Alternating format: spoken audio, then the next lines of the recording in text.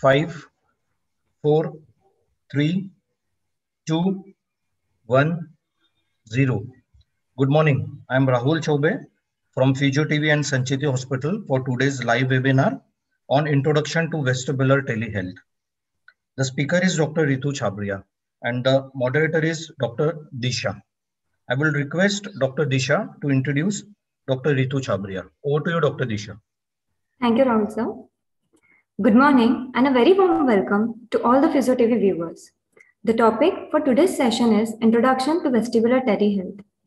Studies have stated that telerehab has the potential to improve patients' quality of life. Looking at the current situation in pandemic, telerehab is a promising way to indulge patients in self-management and improve their functional outcome. Keeping up with the recent advances, considering this as an opportunity to continue rehab within the patient's own social and vocational environment, this may lead to greater functional benefits for the patient. Moving forward, we would like to know more about how vestibular telehealth actually works. With this brief introduction to the topic, I would like to welcome and introduce today's speaker, Dr. Ritu Chhabriya, PT. She has done DPT, MSPT, OCS, CMP, and certification in vestibular rehab. She has received her bachelor's degree from Sancheti College of Physiotherapy in 2006 and subsequently worked in a multi-speciality hospital in Mumbai. In 2009, she completed her master's in Orthopaedic Physical Therapy, MSPT, from Massachusetts General Hospital's Institute of Health Professionals. She was awarded the Institutional Merit Scholarship Award and the Marjorie Ayunta Award for Clinical Excellence in Post-Professional PT. She has published research articles, one of which was conducted on physical therapy in patients with rheumatoid arthritis, which was published in American Physical Therapy Association's Physical Therapy Journal in January 2011. She completed her Doctor of Physical Therapy program from MGH Institute of Health Professional, Boston in 2011. She has completed a certificate in vestibular rehab at Emory University, Atlanta in 2018, and an advanced course by APTA in 2020. She currently works as operations manager and physical therapist with Agile Physical Therapy and One Medical at Google. Without delaying any further, I would like to hand over to Dr. Ritu ma'am to guide us ahead. Thank you. Thank you so much, Dr. Disha Patni. I'm gonna go ahead and share my screen. Tell me if you don't see my slides. It's visible, ma'am. Perfect, thank you. I wanna say that I take extreme pleasure to present Introduction to Telehealth, which is one of the first ever thoughts we at Agile Physical Therapy have developed, like a course. A little bit about me. I am a proud Sancheti graduate and Mass General graduate, and Sancheti, Mass General, Emory, Agile. These institutions are very, very close to my heart, and I'm extremely thankful.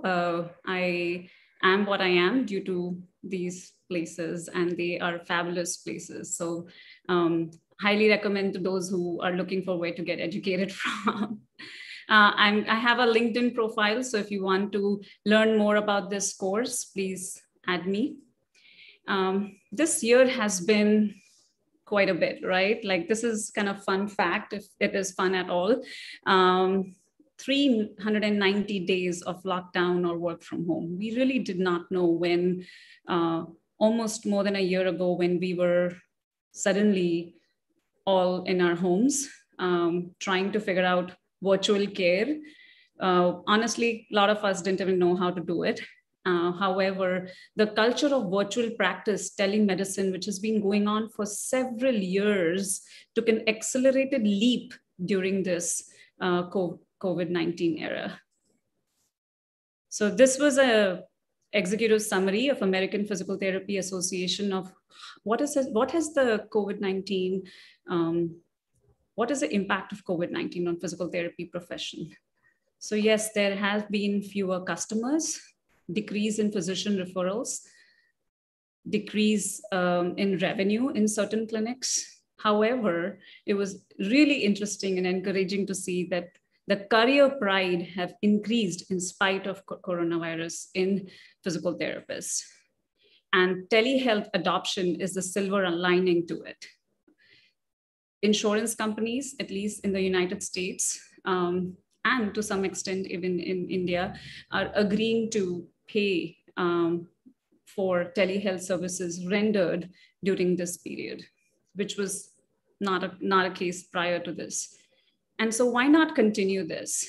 During this past year, our team at Agile, which consists of orthopedic physical therapists, neurophysical therapists, came together and considered this as a passion project on how to continue provide high quality care, which is evidence-based for patients with vestibular condition while we were all working from home. And this quote is very close to my heart. If you can dream it, you can do it. And we did it. Agile Physical Therapy team developed first ever vestibular telehealth competency course.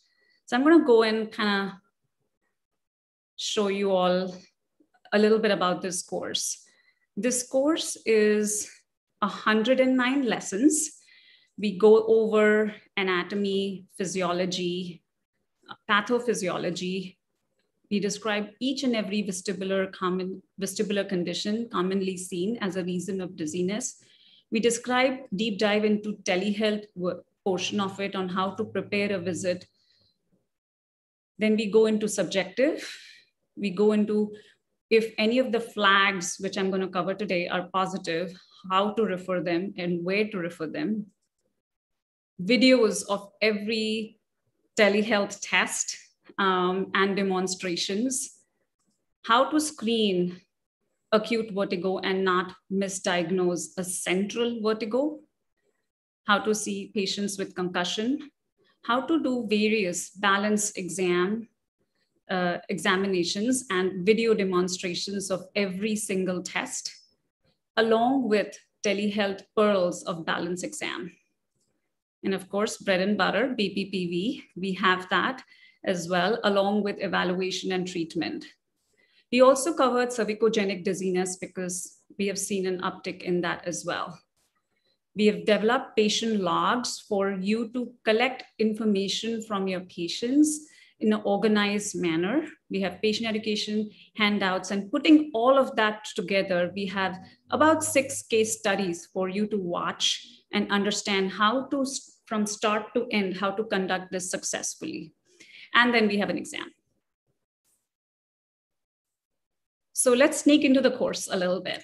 I'll be covering a little bit of anatomy and physiology overview, talk about effectiveness of vestibular rehab therapy, key components of telehealth, how to prepare for telehealth, and giving you all some resources. This is going to be our journey. Hope you're prepared. All right, let's go with what comprises of vestibular system. We know there's a peripheral vestibular system, which is inside your ear, embedded inside your inner ear. And then there is central vestibular system. These are the pathways for central vestibular system. I'll let you read it. Let's deep dive and go a little bit into peripheral vestibular system. Blown that up in the next slide. We have 3 semicircular canals, which are about 90 degrees with respect to each other, not always, which is why not all BPPV cases respond in a similar manner. Along with there are otolith organs in the center, which are connected through vestibular nerve. We have cochlea responsible for hearing, and the information is going through auditory nerve. Let's deep dive a little bit into the ampulla, which is this swollen portion of the canal. Inside the ampulla, if you deep dive a little bit or zoom in a little bit more, there is cupula, which acts like a door that deflects whenever there is fluid or when you turn your head to either side, that cupula deflects. Whenever that cupula deflects, that information through hair cell is conducted through the vestibular nerve going up to the central vestibular system. In the utricle and the saccule in the center, we have oroconia, that are calcium carbonate crystals that are present in the center. Usually, for some reason, it could be a stress, it could be a hit to the head. These oroconia get dislodged into the canal, and that's your BPPV. Little deep dive into what do you see when the cupula deflects and the hair cells move. You basically see a vestibular ocular reflex. What is vestibular ocular reflex? You're able to maintain a stable vision while you're turning your head. Little physiology, like I said, when you turn your head to the left, the endolymph inside the vestibule, inside the semicircular canal goes to the right. Cupula deflects, that information is taken through the hair cells, to the vestibular nuclei, all the way to the oculomotor pathways, to the eye muscles, and you move in a respective fashion. Other reflexes are vestibulospinal, vestibulocholic, cervico-ocular, cervicospinal, and I'll let you read them. Let's cover a little bit about pathophysiology. When things don't go right, we see our patients complaining, or we hear them complaining, they're dizzy. And it's important to understand, what do they actually mean? So Bischoff in 2009 actually operationally defined each of these. What is vertigo? What is unsteadiness? What is lightheadedness? And there could be combinations of this. So it's very important to actually have the patient describe what they're feeling. When did the symptoms start? Do they get worse with visual motion or head motion, or they get worse with just sitting and not moving, that is spontaneous? Is there any hearing involvement or recent hearing loss? The other thing, what you want to see during an objective exam, which can be done easily by telehealth, is look for nystagmus. Nystagmus is involuntary rhythmic oscillation of eye. Basically, there is a fast phase and then there is a slow phase. So there's a fast phase and there is a slow phase. And you always name nystagmus in the direction of fast component. And so look at this video right now, which was playing, and I'm gonna play it. If you notice, and the video says it also, that this patient is having right beating nystagmus with the fast phase going to the right, and then suddenly it switches and becomes a left beating nystagmus. And we'll talk a little bit more about the types of nystagmus in the next slide. There you go. So if you have eyeballs moving up or down, that's most likely a central vertigo. Central pathways are affected, not peripheral vestibular system. There might be pendular vertigo, pendular nystagmus, which can be confusing, and then torsional. Again, if you just see pure torsional, where the eyeballs are just moving in a circular fashion, that can also be a central sign. We will not consider this as the only component or the only sign when we are looking at a case. We're going to listen to the history, we'll do a full deep dive, subjective exam, objective exam, and this is something that should strike in your head when you see these things. How will a patient with peripheral vestibular system disorder present, and how will a patient with central vestibular disorder present? Peripheral patient will actually tell you the whole story. They remember every bit of it, so you will get a lot of details. Central patient, they will say sudden onset lightheadedness, vertigo, or imbalance with one of the Ds, which is dysarthria, dysphagia, all those red flags. Typically, this is a true vertigo at onset in peripheral. In central, this is slow onset, maybe presenting more as an imbalance. Paroxysmal spontaneous events. So these peripheral vertigo usually will last under 24 hours, whereas the central may last longer. So that's like the first question to ask, which can be luckily done. The history taking can be done by telehealth very efficiently. How long are the symptoms lasting? Under 2 minutes, longer than 2 minutes. And most likely to have an auditory to the right or left. It will not flip. It won't change directions like the video we saw. That was direction changing nystagmus. There will be abnormalities in the VOR, that is vestibular ocular reflex, in peripheral cases. In central, that's usually not affected.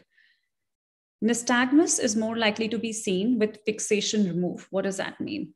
So nystagmus is most likely seen when you are not in room light. Basically, there is no light, and that's when you can actually see it. So we have specialized goggles in the clinic that actually record this. However, during telehealth, I've had patients just close their eyes and then you can see how the eyeball moves. And that's just one trick to see if you can remove fixation. Whereas for central room light, you could see everything. Fixation doesn't matter. And then saccades, central exam, like saccades and smooth pursue is normal in peripheral, whereas abnormal in central. Okay. That was like brief overview of central and peripheral signs and symptoms when you're doing a vestibular evaluation. And the big question is vestibular rehab effective? Let's look at the research. This was a randomized control trial done in 2019 where 322 participants with chronic vestibular syndrome aged more than 50 were divided into 3 groups. There was standalone rehab where they saw pre-programmed vestibular exercises and practiced them along with seeing a general practitioner. The other group was just seeing a general practitioner, and the third group had general practitioner, some face-to-face visits for cognitive behavioral therapy, as well as some pre-programmed vestibular exercises. And their outcome measure was vertigo symptom scale.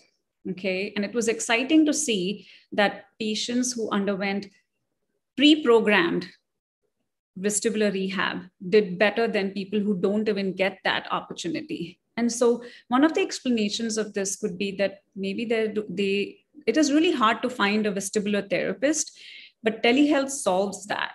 Telehealth actually enables patients to see vestibular PT from the comfort of their homes. Let's look at even more old school, booklet-based vestibular rehab.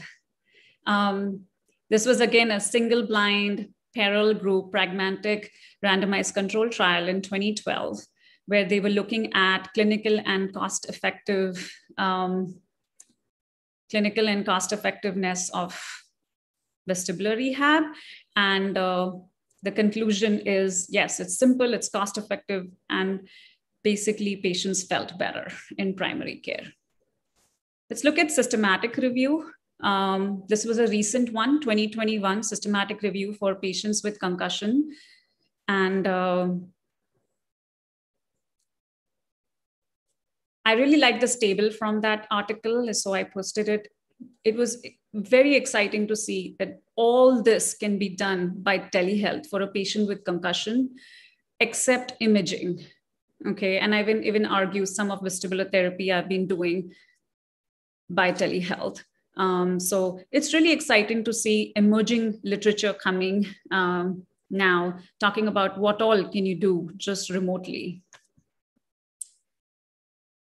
And this was their conclusion, that despite the limited original research on the use of telehealth for concussion care, the articles provide a foundation for exploring the potential value of telehealth. Telehealth may expand the ability of sports medicine physician/physiotherapist to provide timely and effective concussion care to athletes during COVID-19 and beyond. All right, let's put our clinician hats on.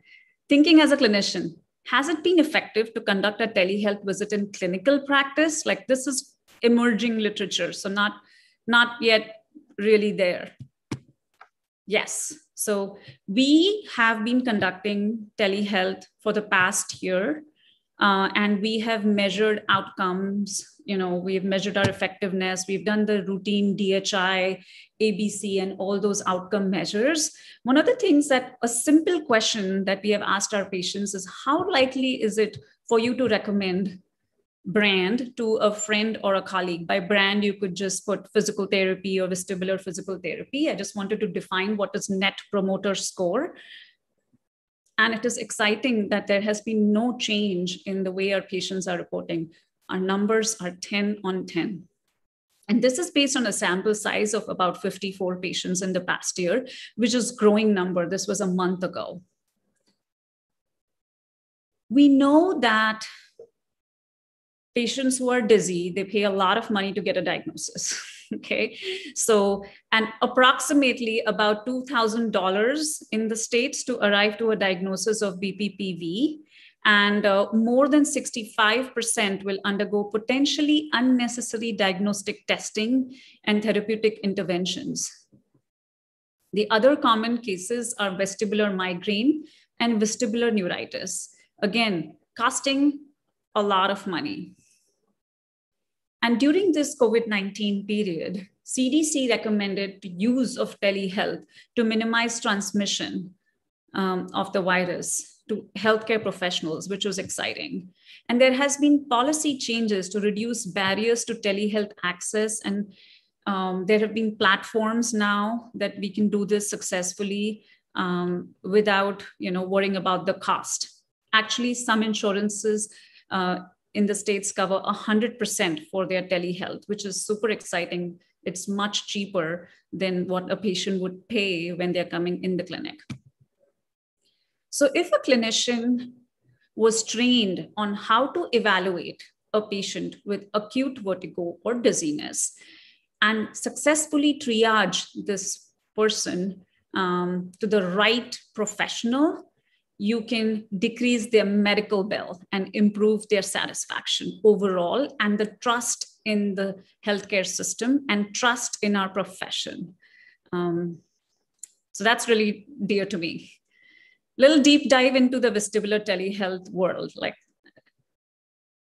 how is in-person vestibular visit different than a telehealth vestibular visit? So going back to the previous slide, in-person telehealth, in-person vestibular visit, usually we talk to the patient for 25 minutes, we do evaluations, and that we might do detailed evaluation of oculomotor exam, we might use VR goggles, balance testing, gait exam, and then assessment and planning would be 10 to 15 minute like treatment and education. What happens in a telehealth visit? You definitely, there is an intro and a greeting period. And most important thing we do or we recommend is having an emergency response plan and a consent that patient agrees to be seen. By emergency response plan, here is that we get their information in case we have to generate an emergency response. We can call the emergency team and have them help out in case needed. Never needed so far, but in case, you always want to have that information with you.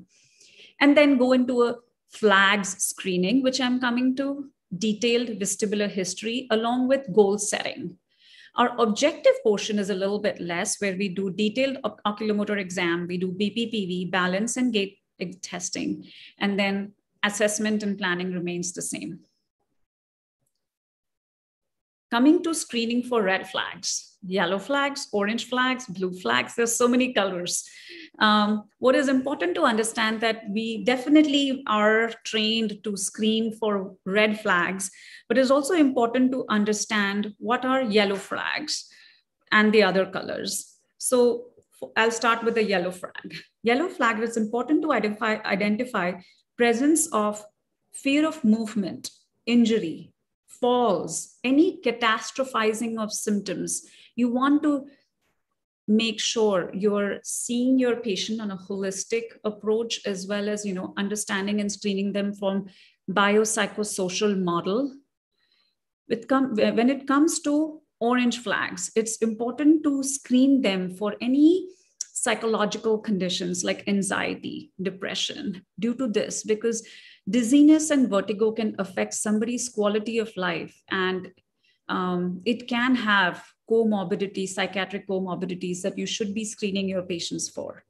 And then at the end, blue flags. You want to identify how much of this has affected that person's or increased their fear of resuming back to work, if they have low job satisfaction to begin with, if they have a stressful work environment.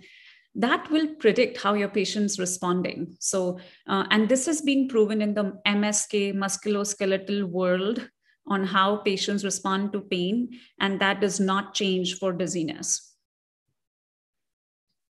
Deep dive into a red flag. So if you have any of these, if you see your patients having any of these, I would say refer this patient out immediately to emergency or the nearest hospital system. And then once they have been seen for emergency, there are next layers of referrals that you want to see, have the patient. So if the patient, say, has a non-vestibular cause of dizziness, which can be cardiac in origin, it can be gastric in origin, it could be other neurologic conditions like central vestibular disorders. You want them to see PCP, neurologists, cardiologists. So we have developed like this triage chart for you all to kind of take a look at as some kind of guiding point when you're doing this by yourself remotely. All right, indications. Which patients, after doing a telehealth evaluation, you would prefer an in-person follow-up?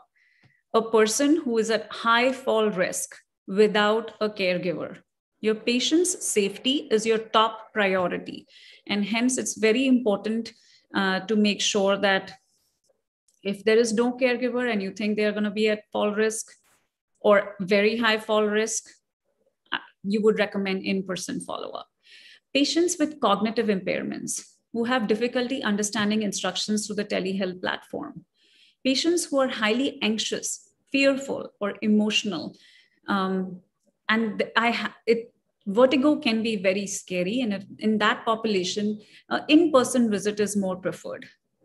Anybody with a hearing loss without a hearing aid or an amplifier, that will make it really hard.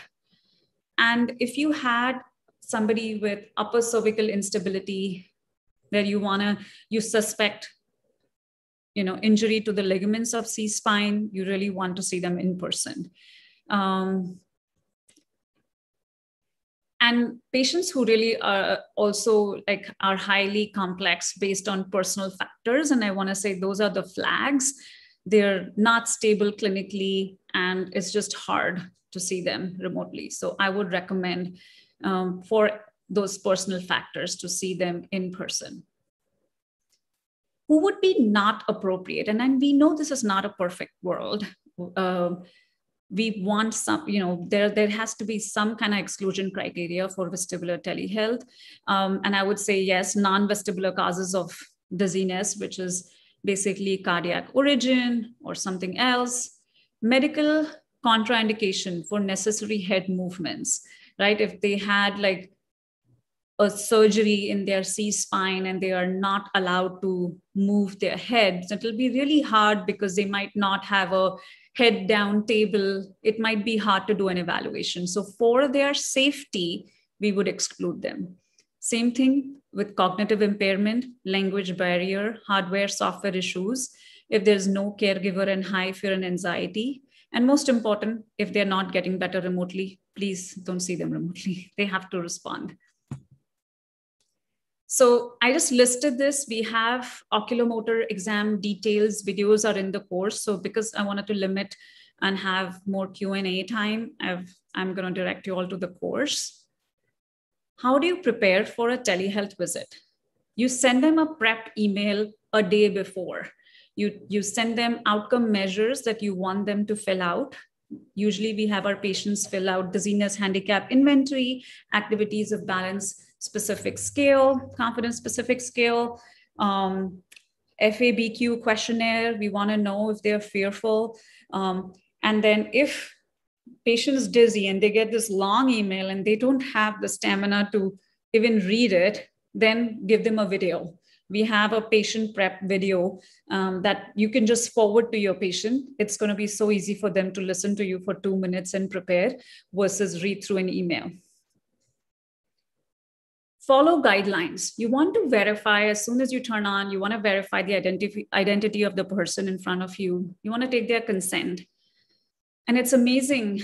And it's extremely, extremely, extremely important for us to be responsible clinicians and report if you see the domestic abuse or if you see child abuse or any kind of safety hazard to your patient. You want to report that and take emergency response information. So a little bit about the course. Again, this is like first ever telehealth course. So we are open to feedback. We have a feedback form after everybody completes that course. The initial set of peer reviewers for this course involved neuroclinical physical therapists, neuro-certified clinical physical therapists, and then otolaryngologists from Stanford, primary care physicians from One Medical, and PTs within Agile.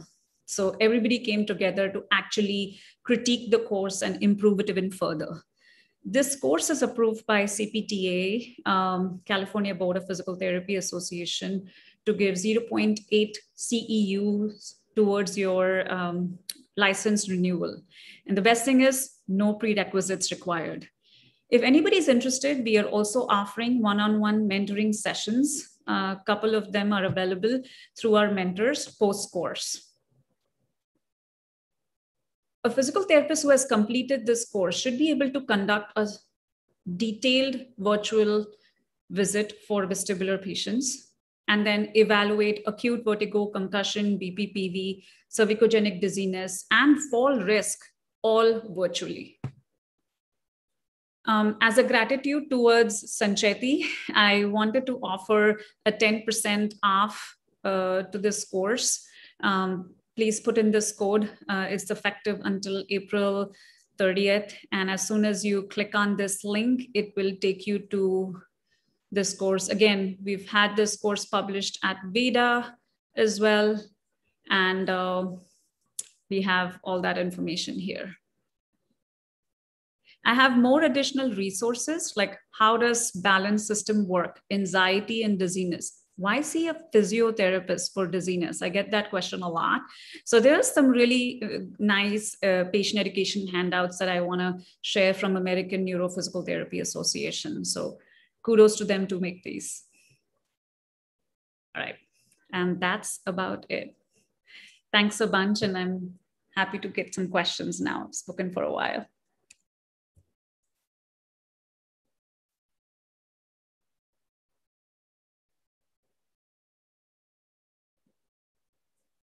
All right, let me see, how's it going? Yes, Disha, thank you. Thank you, ma'am. Thank you for your knowledge and sharing your words. Thank you. It's been a privilege to hear you speak on vestibular telehealth and sharing your experiences. Also, thank you for generously sharing your knowledge and time and have enlightened us on the respective topic. Considering the current situation, it is important to know how technology can benefit and not hold a patient from receiving healthcare. Ma'am, there are certain questions I'm sure our viewers would like to know more about that. Yeah, go for it. Yeah, ma'am. So how would you train patients for self-assessment of their conditions and symptoms of vestibular pathology via tele-rehab? Awesome question. Love that. So there has been like task force articles released in 2021 by the journal Cerebellum, and they're talking about synchronous evaluation and asynchronous evaluation. Synchronous evaluation is when you are live with your patients. I suppose you are my patient, Disha, and I'm seeing you live and doing a live exam. Much more easy. Then there is asynchronous examination where patients are taking their own video at their convenience and sending it through a secure link to the clinician. Now, both have their advantages and disadvantages. The advantage of a synchronous evaluation is you are with the person in front of you. So you can, change, and based on their response, you can change what you're saying or the angle of the head movement to look at the eye movement. Whereas asynchronous, in which they're taking their own video, they have an awesome thing that they all of them have this amazing cell phone with them with a very good high quality front facing camera. And we recommend sending your patient like a prep email or a video or some instructions a day prior, so they exactly know what they're supposed to do. Okay. So simple, you would tell the patient to have them hold their phone in a landscape mode. Most phones have their camera at the end. It's not in the center, although we see it in the center, but the camera is at the end. And so you want to make sure you align the nose with the camera and have them move their head and arm together, making sure that they can take their video. Again, it's a little complicated. You won't get it perfect, but it's convenient for your patient. And ultimately, that's important part of your care, is how convenient it is, how easy you're making it for the person. Right, ma'am. Absolutely. Ma'am, adding to the question, are there any self-answered questionnaires or scales that patient can send back to you via Google Forms or etc.? Yes, there are like very nice validated standardized outcome measures that we have our patients complete prior to seeing them. So dizziness handicap inventory is one. ABC, activities of balance specific confidence score. Basically, before even you see the patient, you would know that patient is about 60% confident in their activities of balance specific. So it's kind of nice to then gauge your assessment based on the paperwork.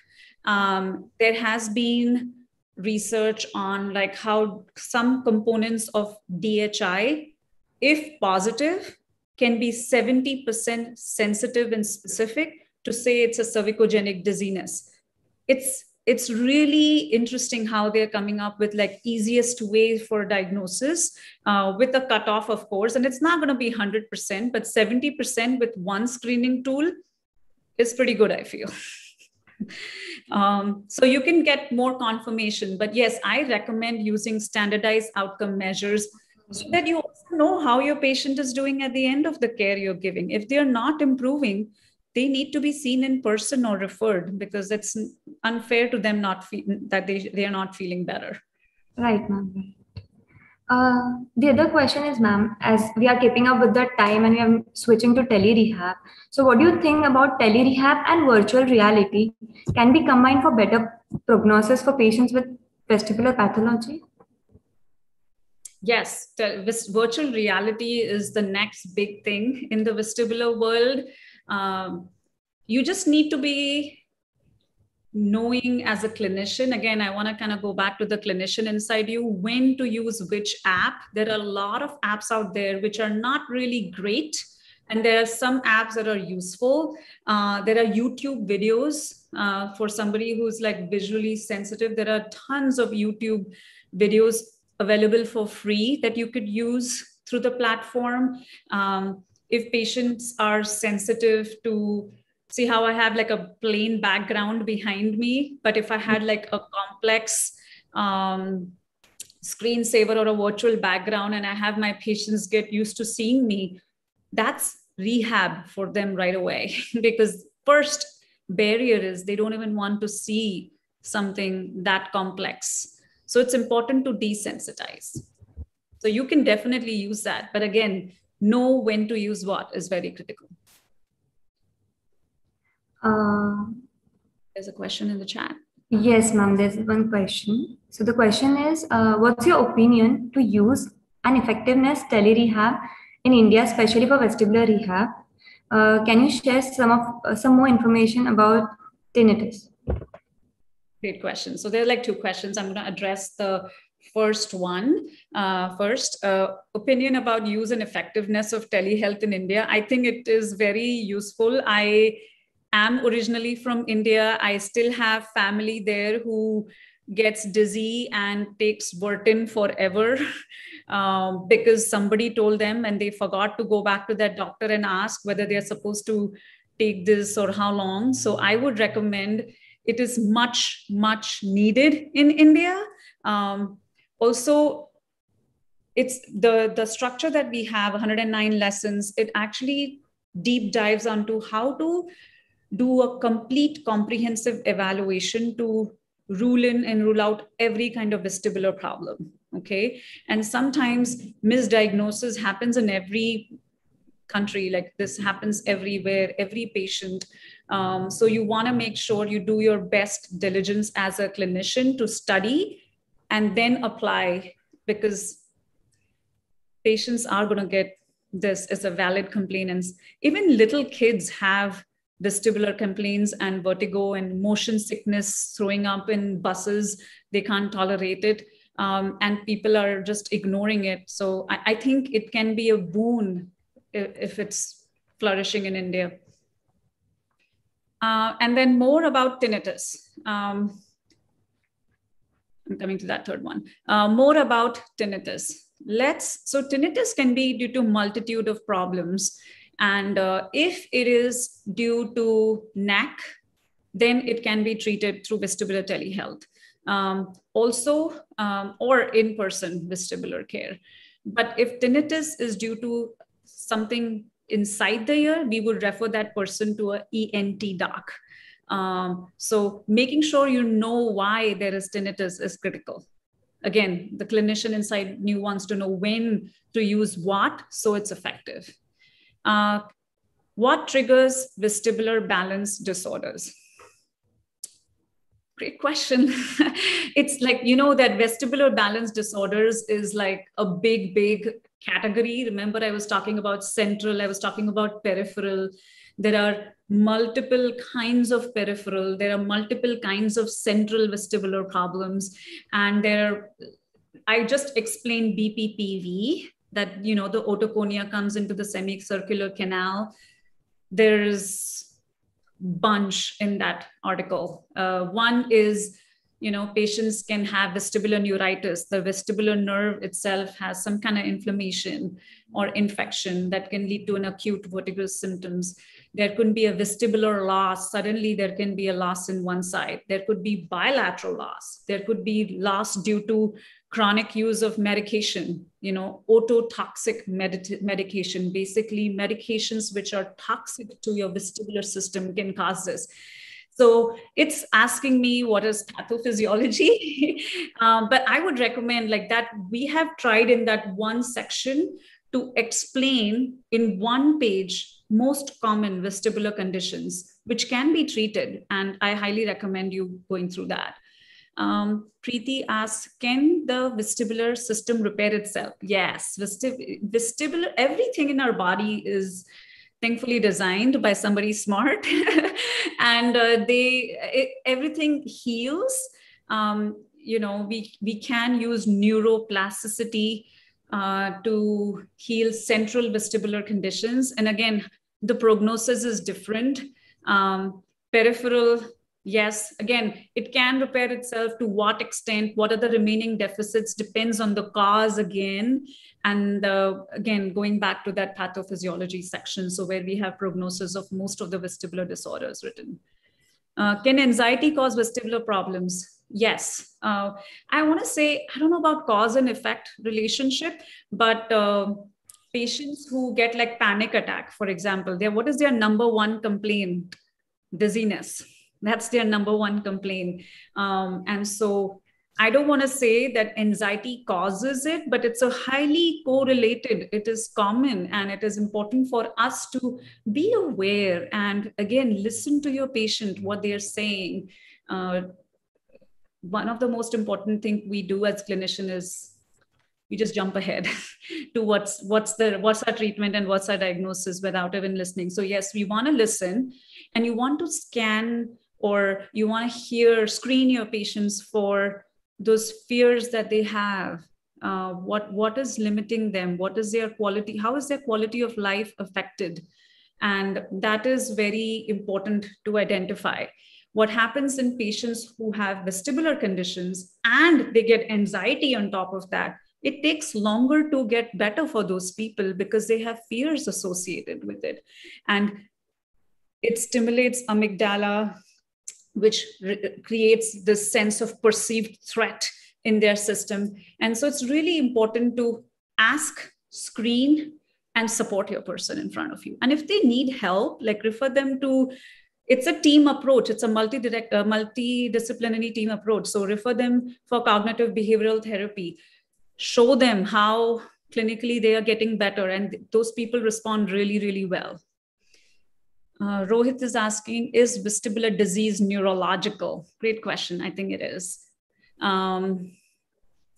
It is again, I don't want to call it disease to be protective of my vestibular patients, but yes, vestibular complaints are neurological. So I would say yes.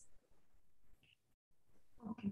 Thank you so much for sharing your thoughts on these questions, ma'am. We'll end up with the last question. So, ma'am, during tele-rehab, would you suggest the role of family as an important factor for a better treatment session or a supervised treatment session? As we see the symptoms, one of the important symptoms is imbalance, which may lead to fall. So, how would you suggest to have a supervised session via tele-rehab? Love that question. And there is no better place than India for family, at least for me. I miss that here. But yet, I want to say, you know what, that first question Jayesh Bhai had asked, what's your opinion about effectiveness of telehealth in India? Yes, there's so much support available that I would recommend. Like, yes, it is much, much easier when you have a caregiver ready to support that patient through what they are going through. And that empathy piece works. You want to make sure your patient is supported, but not like overly, like, again, you want that caregiver to be not fear-inducing. So like, you know, you want them to support, and then it's like you're treating the patient, but you're also educating the caregiver on how to treat the patient when you're not there and what to look for and, you know, what to guide the person for. But I love that question. Yes, it is important. Being a physical therapist, our role is to, you know, our touch is more important for the patient. But then for us, being not physically present with the patient, family can indulge into the treatment and have that effectiveness with the session. And we can guide them. That's a good thing. Thank you, ma'am. Touch is there. We are education is such a strong touch. Yes, that stays with you no matter, because physical touch will disconnect. Education never gets disconnected. Exactly. So I say what you're telling the caregiver, what you're telling the person in front of you is so meaningful to them, and they look forward to that visit with you, which they have waited for so long. Sometimes patients were traveling far away to see a vestibular therapist, whereas telehealth makes it easy for them to see it whenever they want, from the comfort of their house. And so I think education is huge. Yes, right. Thank you, ma'am. It's been an honor to hear you on this topic. I would like to thank you for sharing your time and knowledge and all the experiences you have. I would also like to thank PhysioTV for hosting this session and Surgeries Institute to provide us with such a great platform where distance can't hold you back to gain knowledge, and sharing a common platform and inculcate this learning into our practice and benefiting patients. I would also like to thank the technical team for supporting us throughout the session. Before signing off, I would like to thank all the viewers for joining us and hope you all continue to learn from this wonderful platform in the coming sessions as well and events. I hope we all will have our experiences and to share and to try to implement this tele-rehab in vestibular dysfunction. Thank you for joining us. Hope to see you all in coming sessions and events. Thank you. Thank you so much, ma'am. Thank you. And I want to thank Disha for doing such a great job moderating this. So kudos, team.